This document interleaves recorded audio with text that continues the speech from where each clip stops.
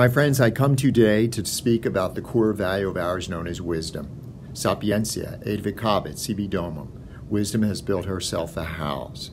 Those words are found in our school shield. They come from the Hebrew Scriptures, book of Proverbs, 9th chapter, verse 1. Wisdom is more than knowledge. Wisdom consists in making prudential judgments about life, how we ought to live.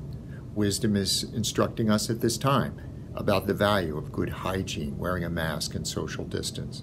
I believe that wisdom can also instruct us when we're invited to an off-campus gathering of 10 or more people, for we are being told that that will be the quickest way to bring an outbreak of the virus onto our campus.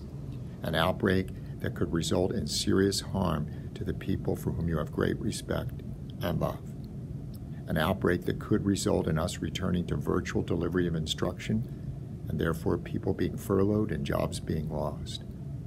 Will you join me in recommitting ourselves to our core value of wisdom, prudential judgment about how we ought to live for the good of all of our community?